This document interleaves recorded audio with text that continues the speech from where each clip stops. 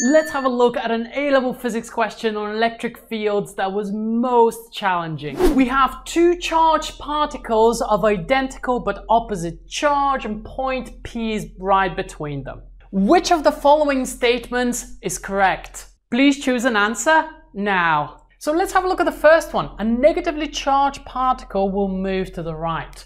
So if I put a little negative charge here, what's going to happen is going to be repulsed by the negative charge, so it's going to experience a force to the left, but it will also be attracted to the positive charge, so it will end up going to the left, so A is not correct. Next one, the direction of the electric field at P is to the left.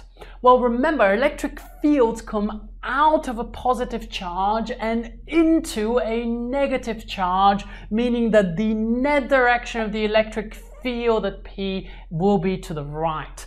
This means that B cannot be correct, but also it means that D cannot be correct because the magnitude is not zero. There will be some electric field which is going to the right. Now, by the process of elimination, C has to be the correct answer, but why is the electric potential actually zero? Well, remember, the electric potential is just a scalar quantity.